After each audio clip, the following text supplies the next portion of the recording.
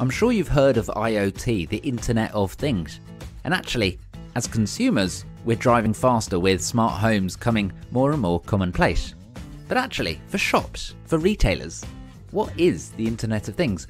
What are the possibilities? What are the opportunities? What are the advantages? It's a big topic and a big future development. So to help us find out more, I caught up with Joe Jensen, General Manager of the Retail Solutions Division over at Intel.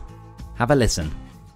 The internet was a huge inflection point, obviously, for retail. And I think if we look honestly in hindsight, retail was maybe a bit slow to catch on to the importance of internet and computer commerce and consumer expectations in that side.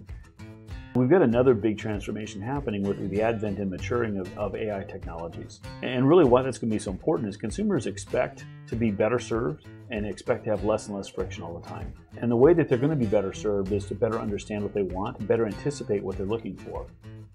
We're headed to the space where these consumer expectations are so much more demanding on the retailers. And I think what we believe is that you can bring AI, bring technology will help the retailer better meet those needs. There's a lot of focus in retail on delivering endless aisle, but the reality is it's a Band-Aid on a poor experience.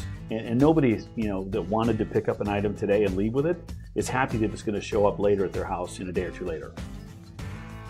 So those were just a few of the highlights from my conversation with Joe Jensen from Intel in episode 64 of the Retail Transformation Show podcast.